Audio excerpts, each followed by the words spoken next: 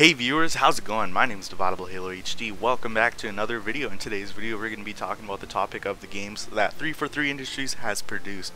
Now, this is going to be somewhat of an opinionated video. I'm not going to release like a lot of opinions or express most of my opinions towards each of the games that 343 Industries has produced, but I'm going to be looking at some of the facts, some sales, and basically top 25 games of basically other stuff, top 10 multiplayer games, and whatnot. I'm just going to be releasing a lot of facts and stuff that basically 343 has done wrong with the Halo series since they took it over from Bungie. Now note, 343 has also helped in the development of Halo Reach and a couple other minor Halo stuff, but we're going to be focusing on more of the stuff that basically came out, such as like Halo 4, their official main game, Halo MCC, and many more. Now Halo, basically the franchise has been going a bit downhill from basically how it used to be. Now a lot of people have noticed it, and the Halo community is divided. Like, there's a lot of people that are bashing 343 Industries, saying like a lot of stuff, but those are people that are just trying to kind of get fame, sort of what this kind of video is. But I'm trying to voice my opinions and facts on what I've basically seen over the years. Now, I've been playing Halo since basically Halo Combat Evolved. The first Halo game, or the first video game I've ever purchased by myself when I was like a kid, was Halo 2. I played Halo 3 a lot, and I'm pretty sure a lot of people did. And Halo Wars was something different that I enjoyed too. Halo 3 ODST was kind of an expansion, but I like the basically how they added in for like the other expansion for the multiplayer side. Basically the expansion maps, or DLC maps as you could say. Halo Reach is probably one of my favorite games of all time to play. I still play it to this day, but I'm in the Halo Clan community, so Halo Clan community basically strives off of Halo Reach. Now note, the Halo Clan community is one reason why I do not like Halo 4 or Halo MCC. Halo 4 and Halo MCC are basically games that are hard to support clans. It's not impossible to, but it's basically hard and difficult to support clans. And so many people in the Halo Reach clan, or in the Halo Clan community in total, are still playing Halo Reach as this video is being made and uploaded to this channel. Now, moving on, we're going to be talking about basically what 343 did not include and what could have easily been prevented and kind of like support like all these fans in the Halo universe or Halo community. Now, let's move on to Halo 4. Halo 4 was 343's first official game that they released by themselves without the help of Bungie. Now, they did help create Halo Reach somewhat, but Bungie was kind of one of the main controllers of that game. Halo 4 was a game that had a lot of people mixed emotions. The campaign I thought was amazing. A lot of people did not like it, or not really a lot. Let's say like 1/4 of people did not like the campaign, but Halo 4's campaign was amazing for me anyways. I really enjoyed the graphics, improved and everything like that. As for matchmaking was pretty good and it was pretty okay, but one thing that 343 did not have in matchmaking was the game Invasion and a couple other games that basically a lot of people love to play in Halo Reach. Halo 4 was also missing a lot of stuff in custom games. It did not really support much for custom games like Halo Reach did, and one of the big things for custom games was Forge, and Forge World was not in Halo 4. Now, you didn't have to create an exact replica, but they could have easily created a map that was basically easy to forge on. Now later on, like a couple months later after Halo 4 was released, they released Forge Island, but Forge Island was not the same compared to Forge World. There was honestly just like a couple islands and then water, and I honestly preferred to have like something like Forge World had, where it was like a lot of land and there was still water there. Like there was a lot of chunk of water where you could basically forge on, but it was not added for Halo 4, and some of the maps, actually a lot of the maps were pretty small compared to Halo Reach, and it wasn't that enjoyable. Now, Halo Reach was not one of the best-selling, well, it is one of the best-selling games, but it did not match basically the copies sold for Halo 3, and Halo 3 was probably one of the most amazing games that a lot of people enjoyed, especially for online custom games. And the campaign was pretty awesome. A lot of people loved the campaign. It had a lot of the stuff that people loved and missed, or basically wish would be in. I don't know how to explain it exactly, but it was pretty great. Halo MCC, one of the newest games that was basically released by Halo or by 343 Industries, was one of the games that had a lot of downfall. It's 6 months into the game's development, or 6 months after the release. The game is still not fixed. A lot of people are shocked, and in one of the videos released by Halo Follower, they talk about how the game basically was missing a lot of key aspects.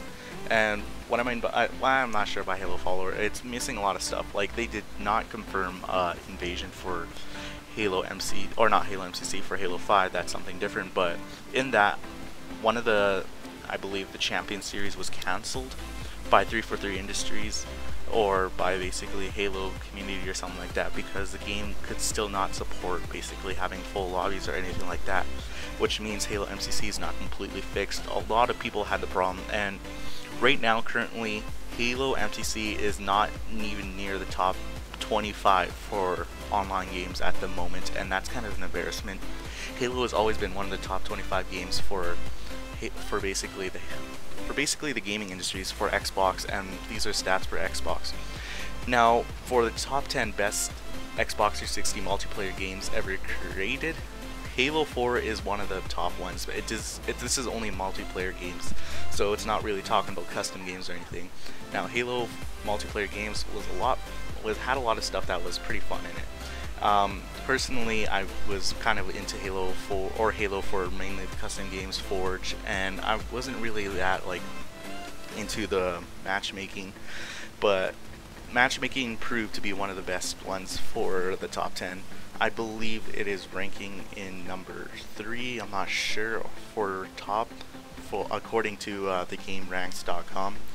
Halo on IGN has been ranked number 12 for the best Xbox 360 games of all time. Well, Halo 3 remains at number 4, which is understandable. Halo 4 was, or Halo 3, my bad, sorry, Halo 3, my bad, was one of the top selling games ever. And let's look at the sales right now. In 2007, Xbox 360 released Halo 3. The sales are 11.87 million sales, and that's one of basically the highest scores, making it number 3. Now, I'm not sure what the number 1 game was ranked, but Halo 3 was ranked number 3 on a couple websites and ranked number 4 on IGN. Halo 4 ranked for sales 8.94 million, and this is 2012 when the game was released. Currently, the stats for Halo MCC are not out, but I can assure you that the stats are a lot lower. Now, a lot of people are saying that a lot of the sales are pretty high for Halo 4, but a lot of the sales came from basically the first week. And the biggest hype of the Halo games that was probably ever released was for Halo 4. Now, no, YouTube is now popular around 2012 era, or 2011 when the game was being hyped. And even Halo 5 is being hyped. Halo MCC was hyped dramatically, and it was a complete failure to a lot of people. It didn't meet the expectations. There was a lot of there was a lot of basically problems and stuff that had to be patched. I believe the game's been patched like 4 or 3 times right now, and the game is still not completely fixed. Now, Halo 4 is ranking in basically the number 3 spots for best-selling games for the Halo franchise so far, while taking number 2 is Halo Reach with 9.52 million copies. And Halo Reach is basically a game that wasn't necessarily that hyped. Halo 3 wasn't that hyped that much as well, and those games are one of the best selling games, and most of the sales are coming in after the game has been released, after the first week. I was looking at some stats over YouTube as well, saying that basically the majority of the games for best selling games was Halo 4 ranked in for best selling games for only 1 week, Halo 3 ranked in for best selling games for 5 years, Halo Reach ranked for 1 year.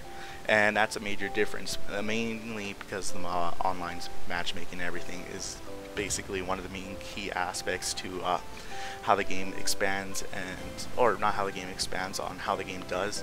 And matchmaking for Halo 3 was probably one of the best matchmakings a lot of people enjoyed. Halo Reach had a pretty good matchmaking. It basically followed the same structure, and Halo 4 didn't. Now, what was Halo 4 missing? Halo 4 was missing some of the stuff, such as I said before, Invasion, and as I said, Forge World and the custom games.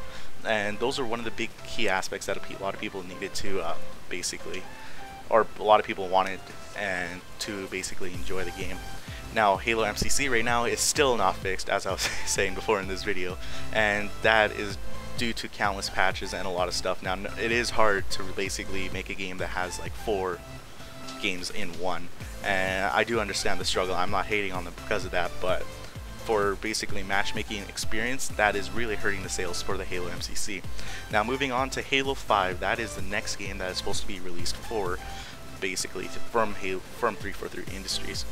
Halo 5 has been hyped pretty much a lot, and mainly it's because of the game, basically YouTube channels like Halo Follower, but some videos that have been released on basically the Halo YouTube channel have also hyped it up. There's a lot of sneak peeks and everything being thrown there, and that's basically marketing, trying to like get the game hyped.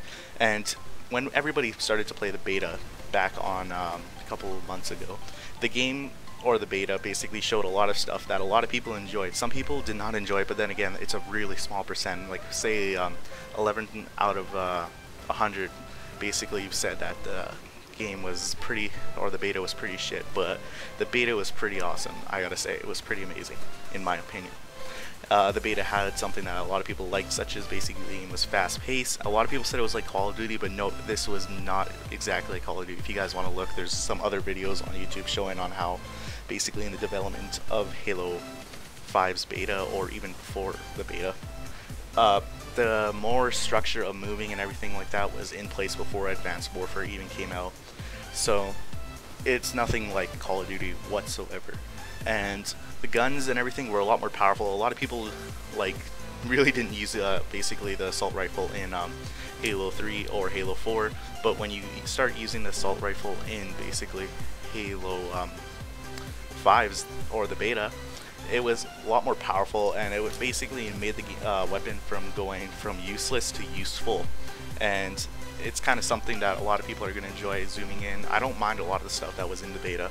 There was some stuff that was wrong, but that's for a later video, or basically something that could have been easily fixed, such as like the Spartan calling outs. And that's going to lead us into another topic for another video, talking about the Spartan callouts, comparing to basically why do they call out compared to all the other Halo games. But yeah, other than that, that's it for this video. I didn't really have much to say on much of the opinions. I did release a lot of opinions actually, but other than that, this is like basically what the problems are for the Halo franchise and why it went downhill. If you guys enjoyed, be sure to subscribe to this channel for more Halo content. I am in the Halo Client community, so if you guys want to go join, just check out a couple of my videos. I do a couple interviews and there.